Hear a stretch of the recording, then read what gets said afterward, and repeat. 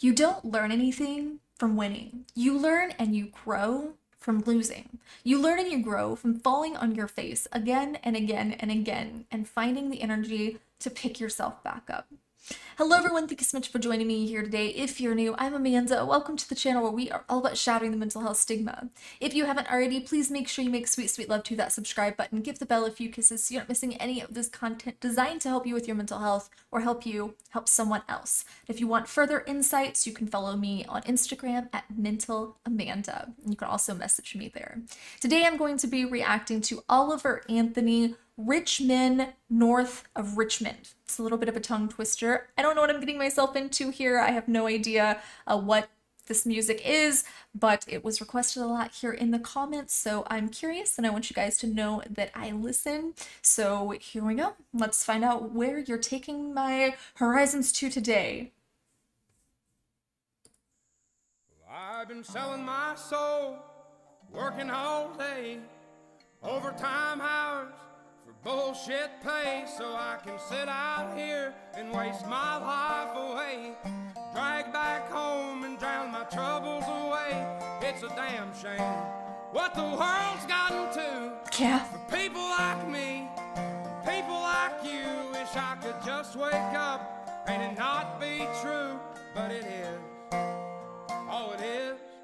Living in. I just want to touch real fast. This looks like a pretty short song, so I want to touch a little bit. So Washington, D.C. is north of Richmond, so I'm assuming that this is a call out to the policymakers, to the people of power, but pretty much what us poor working class people have been saying for years and years on end.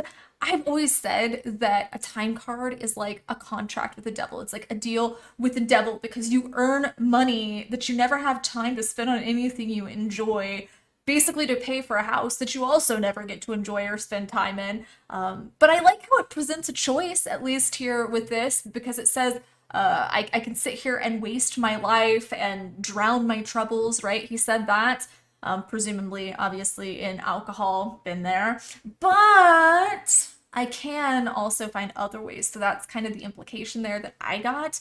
I don't like to get into politics per se, but this is something I can very much relate to as someone who's really been struggling financially. In the new world, with an whole soul. These rich men north of Richmond, Lord knows they all just wanna have total control. Oh my God! Wanna know what you do, 'cause they don't think you know, but I know that you do, 'cause your dollar ain't shit, and it's taxed to no end, 'cause the rich men, north of Richmond.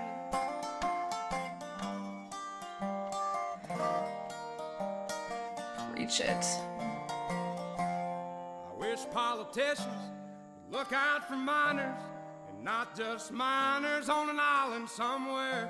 Lord, we got folks in the street, ain't got nothing to eat, and the obese milking welfare. God, if you're 5'3" and you're 300 pounds, taxes ought not to pay for your bags of fudge rounds. Young men are putting themselves 6 feet in the ground, 'cause all this damn country does is keep on kicking them down. Oh, that went from laugh to dark real fast, but oh my gosh, I loved the New World and Old Soul reference because I felt for so long like I'm this old fogey that's reminiscing on how things were back in the good old days, you know? And the weight of the world is crushing our mental health here in this country. I mean, I think that it's something that a lot of people can relate to, but specifically here in this country, I just think it's constant stress, it's constant worry and anxiety.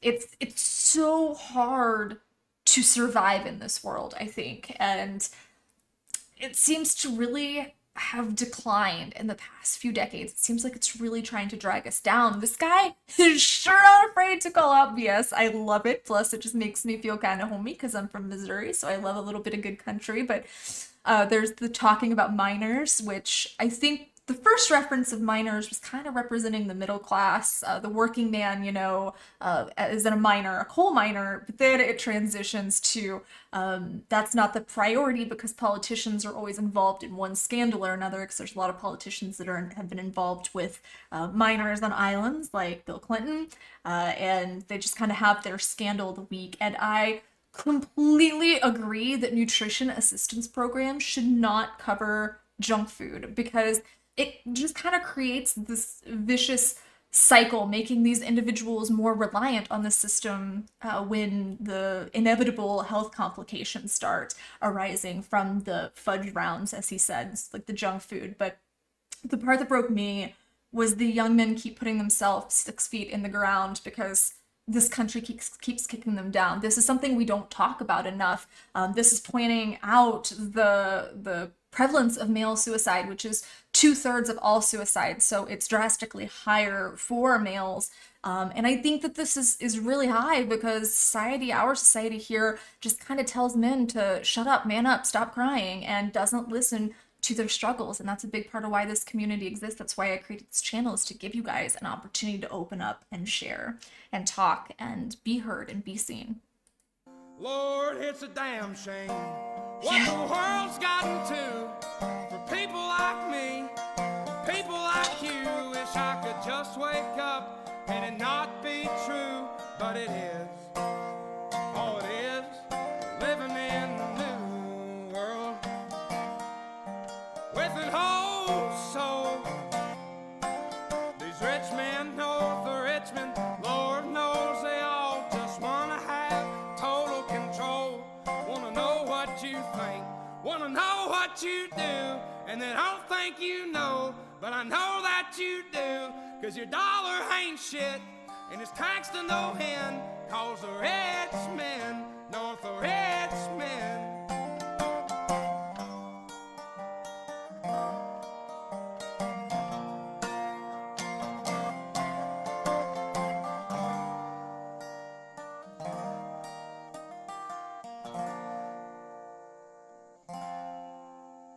I've been selling my soul, working all day, Happy. overtime hours for bullshit pay.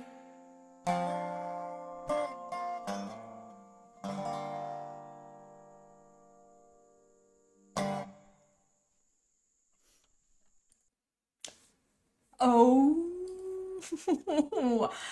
I will say I really love that we have these artists that are just calling out the system and calling out the leaders. And I think that's beautiful that people are speaking up because he's right. We are working ourselves into the ground for peanuts. And I don't know if this guy was just someone that decided to pick up a guitar and post a video on YouTube and it went viral, or if he actually has a record label, or what the case is. Man, give a guitar to a redneck. And I say that lovingly because I grew up in Missouri, and my long hair don't hide my redneck. There's a part of me that will always be a Missouri gal, but you give a redneck a guitar and let them speak, and a lot of times the stuff that comes out is stuff that we can all relate to. See, this isn't something, I probably wouldn't post this if I felt it was super political, but this isn't something that's political. This is social. This is something that affects all of us. It doesn't matter what our stance is politically. It doesn't matter what our creed or our color or any of that is, our gender.